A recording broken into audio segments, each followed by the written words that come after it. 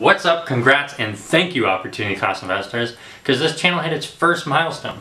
We had 100 subscribers and we did it within the first month of being on YouTube, which is remarkable. And I really truly appreciate everyone for liking, subscribing, commenting, and ringing that notification bell so hard it made the Liberty Bell jealous. And if you bought stock in that subscriber button, you probably outperformed Kathy Wood. Alright, so it's a little different. But what I can tell you is that I truly appreciate all the support you all have given me. And without any further ado, and enough beating around the bush, you guys know what this video is about. It's about how we get so many subscribers. And just when I thought that what we were doing was really propelling our growth, it wasn't until after the 100 subscribers that some of the techniques we started implementing really started taking the channel off exponentially. So whether you have thousands of subscribers or 0, I think there's definitely value you can get in this video. So make sure you stay tuned all throughout the video. And I bet you didn't see this high level of quality coming so fast. I'm jumping right into the tips. Here we go. To kick things off, YouTube creators love using YouTube extensions like vidIQ and TubeBuddy to help with their search engine optimization. And if you're not sure what they are, I have them linked in the description below. But essentially they can help you get ranked on YouTube, and I definitely recommend them.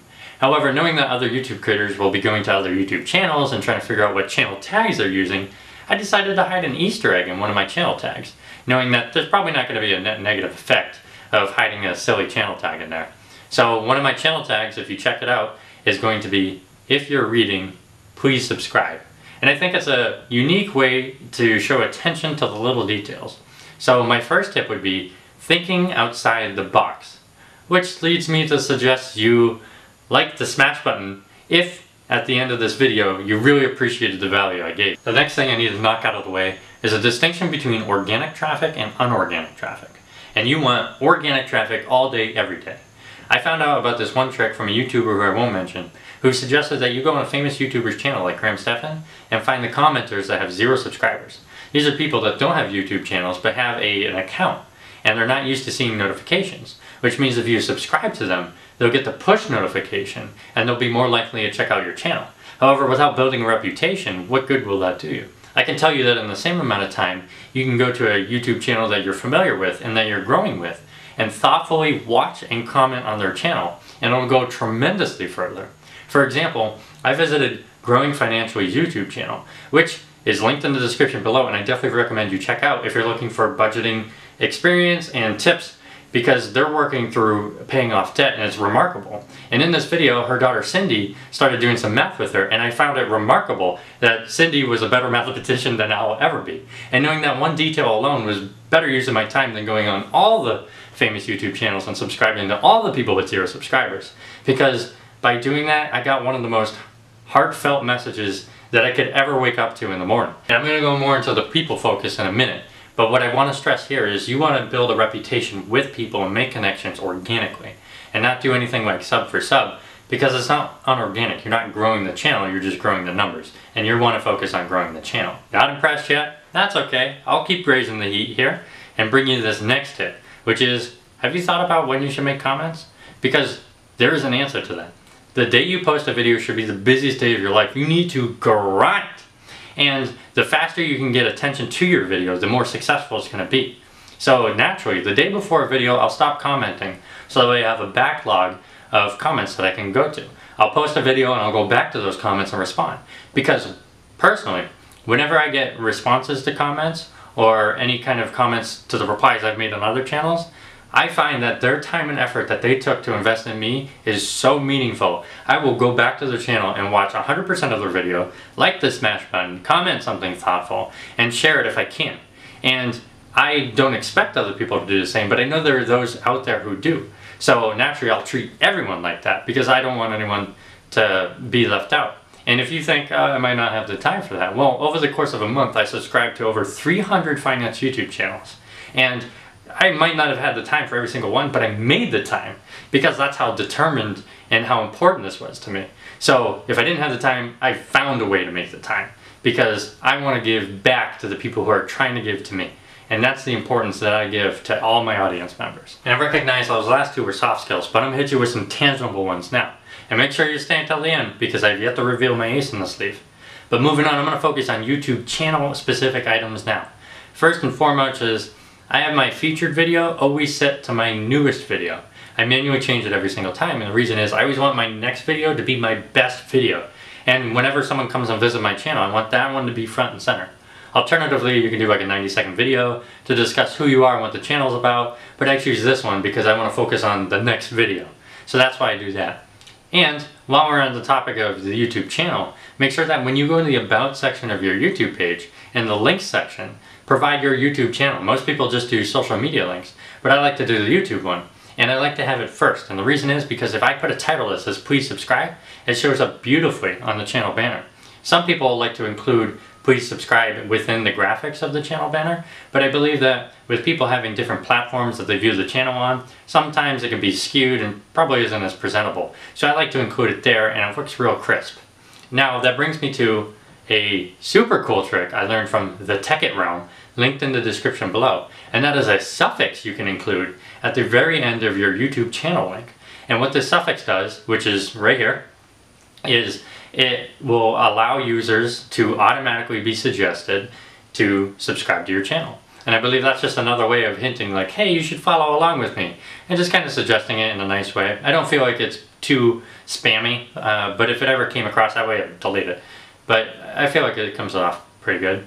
And you can use this link across your entire platform. You can use it on other social medias, the description in all your videos, and in that link description. And the last tip I have before I get into my best tip, I have to present a quote to you, which is the best way to disarm your critics is to listen to them. The comment that I got that's on this thumbnail is actually a comment I received. And they were right. My video quality wasn't good. And I knew when I started YouTube, I didn't know what I was doing. But I knew I wanted to start because I knew I had this concept of opportunity cost investing that I needed to share with the world. And the truth is, I could have presented this a long time ago, but I was never bold enough to do it. And now that I'm here, I have so much to learn, but I'm ready to actually do it. And it's only because you guys are supporting me that I am actually brave enough to keep going on and doing what I'm doing. So if you ever have anything that you want changed or liked or disliked about the channel, I'd love to hear it in the comment section below. One of the best instances I've seen of this so far was Ramel building wealth. Apparently one of his audience members suggested that he moved a little further away from the camera, and in the next video he adapted and fixed it, and the quality was amazing. And it's for that reason I will never not be subscribed to his channel, because that level of attention and that dedication to his audience is something that I will admire for my life. And it's something that I will hold myself accountable to do the same.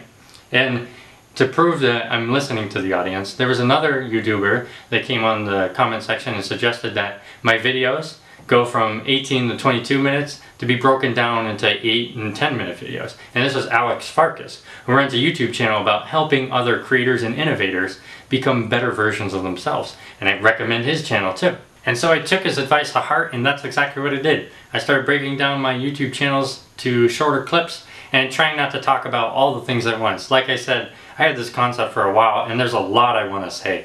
In fact, I have such a huge backlog of video that I want to present to you guys that just making this 100 subscriber video was like, no, I need to get back to the money concepts. But I had to do it because out there is someone who's looking for motivation or looking for tips, and I want to help you out there.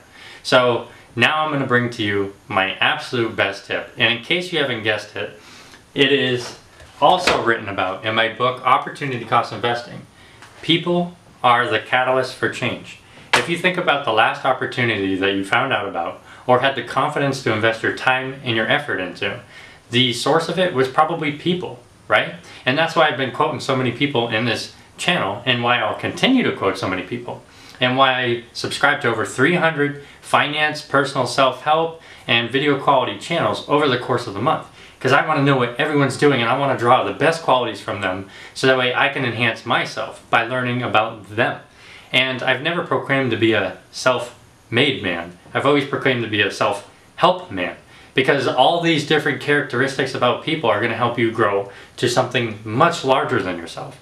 And this concept is exactly like what Ben Franklin used to do on his year edition, and that was he found the 5 highest performing people and found the traits that made them super successful, and he mirrored those. And then he found the 5 people that he found were unsuccessful or had the traits he didn't admire, and found ways to mitigate the times that he would have exposure to those traits. Knowing that Ben Franklin did this, I took a page out of his book, and maybe 5 wasn't enough for me, so I subscribed to over 300 finance, self-help, and YouTube video quality channels. So that way I can take all the qualities I truly admire and use that to grow my channel. In the description below, I have as many as I possibly could list under the 5,000 character limit. So if you're not under there, I truly apologize, but I tried to list everybody I possibly could.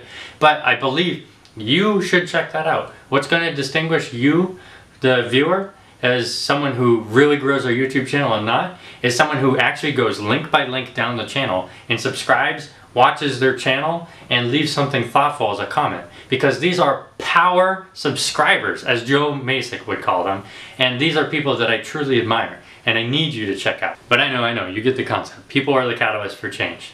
And even though I want to include so much more into this video, like why I'm prioritizing audio quality and what I learned from Anthony McLemore about the icon that you see in the bottom right corner, and why I don't hide my subscriber count anymore, I'll save that for a future video. Maybe my 1,000 subscriber milestone, which hopefully you'll be there to join me with.